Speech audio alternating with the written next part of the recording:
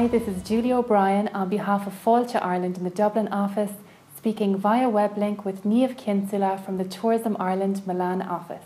Can you share with Irish tourism businesses your top 3 tips that will generate real business from the Italian market?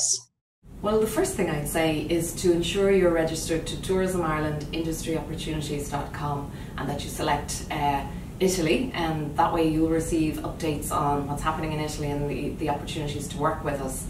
Those are opportunities like taking a feature in an e-sign or working with us on social media, and that brings an Italian audience directly to your website or your social media, and as we know from partner feedback, it actually can deliver real bookings as well. The other thing though is really to try and get to understand what motivates Italians. We did some work last year and launched a new strategy, and one of the things that came out of that was how important word of mouth is to Italians. So hearing from other Italians what they think of a destination.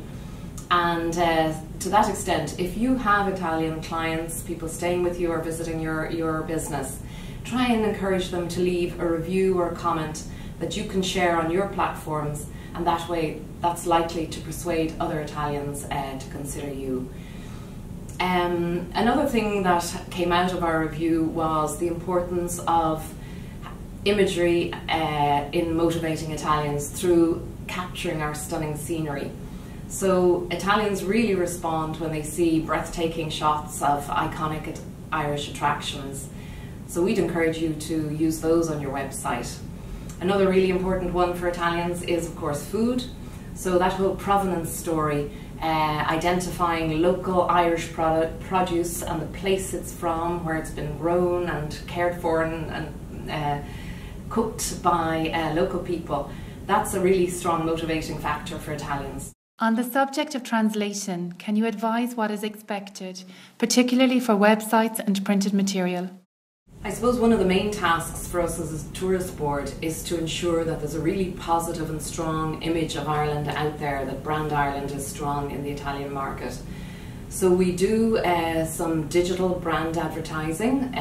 We ran a campaign in May this year where we used digital video to showcase what's best about Ireland, and that engages our culturally curious audience, brings them into the website where they'll find out more.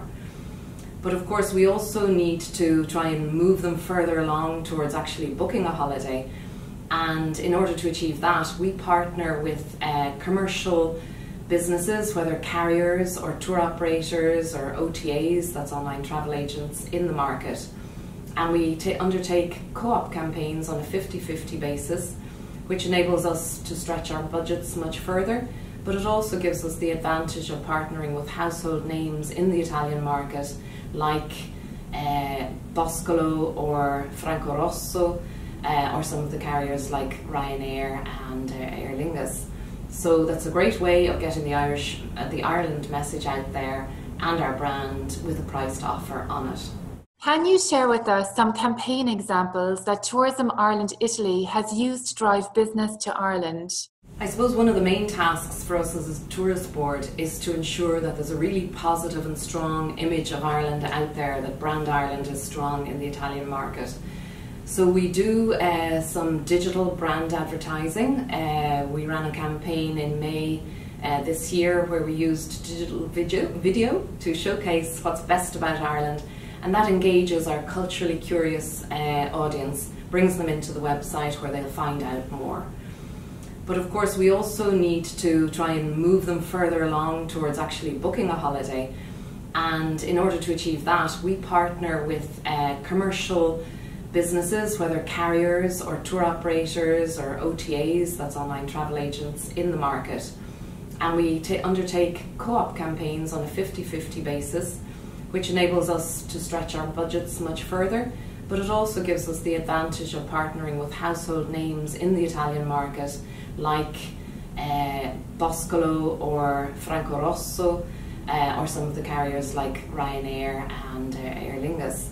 So that's a great way of getting the Ireland message out there and our brand with a priced offer on it. If an Irish tourism business makes contact with you, what product information do you need from them? Well, I suppose the first thing we need to know is if you're already working in the Italian market, and if so, with whom, because that way we can help direct you towards new contacts as appropriate. The other thing we need to know is if you can deliver your product through the Italian language, because some of our contacts in the market are only interested in working with tourism providers who can do that.